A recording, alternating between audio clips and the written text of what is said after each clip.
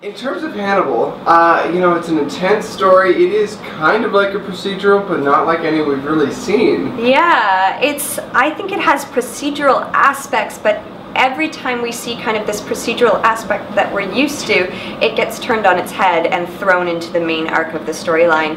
And I think that's the work of the brilliant Bryan Fuller, who's done a great job show running this whole thing and creating it. So yeah, I think that's exciting about it, that it is a procedural, but it's really not. Right.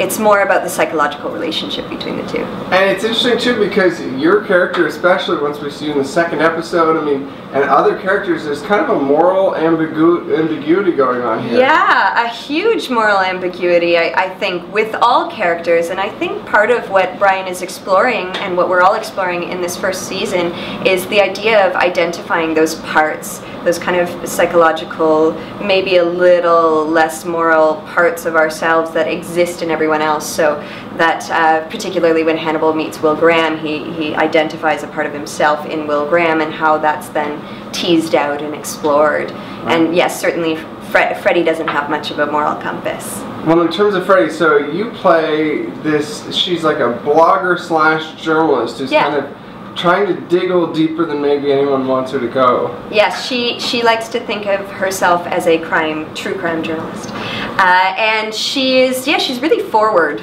I would say, in her exploration of getting to the story. Her concern, I think, whenever she meets a new character is, how are you going to help me and how can I make this better? Which is not terribly the most likable of traits, but it's certainly fascinating, and it certainly, I think, speaks to the way that we as an audience and also the media can be hungry for getting those gruesome details at all cost. Right. And I mean, did you end up doing research in terms of like journalism and those kind of yeah, traits? I did a bit of research when I first sat down with Bryan Fuller after I found out I was signed on for it.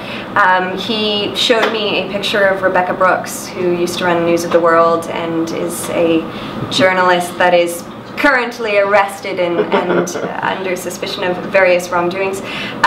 Whether they're true or not, we will see as the trial goes on. But he showed me this picture of her because she was this kind of ambitious young woman too, who ended up running this big paper when she was 31 and then continued on to do even bigger things. And that she was kind of the main source of my inspiration and certainly the starting point for him.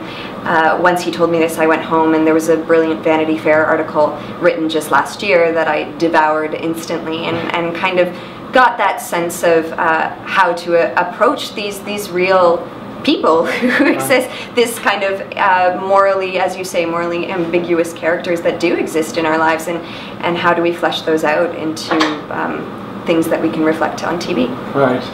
And I mean, where do you think Freddie fits into this puzzle? Because it is an interesting mix of the FBI, you know, Dr. Hannibal, you know, where does she fit? Well, she uses the FBI as much as they can use her, basically. So even though Will Graham absolutely seems to despise her, and certainly Jack Crawford, played by Lawrence Fishburne, and Freddie seem to have a bit of a history with each other, I think she has proven herself to be useful to them sometimes. Right. And so they kind of allow things to happen because she can be useful. And so it's a bit of a game in that way of, I know I get under your skin, but you also know I can give you what you want, basically. And needless to say, without giving too much away, you know, her first appearance is, there's some bold moments. Yeah, she's a bit of she tries to be a chameleon for sure, and I think at times is more successful than other times, but yeah, she's pretty bold. The very first appearance you see of her is very brief, and then when you oh wait, are you talking about the very first appearance? Okay, well maybe not the very first, but or the very first scene where you really get to enjoy the major scene. Yes, so the very first appearance actually is quite bold as well. That's true. But the very first scene that you see of her is her interacting with Hannibal, and it's a doozy. It's quite a scene, and she's quite forward, and it's a bit of a dance that the two of them play because he sees right through her. Well, I mean, dance, I mean, it feels like a lot of the show is a dance between, you know, kind of the three opposing forces almost. Absolutely. Hannibal being one of them.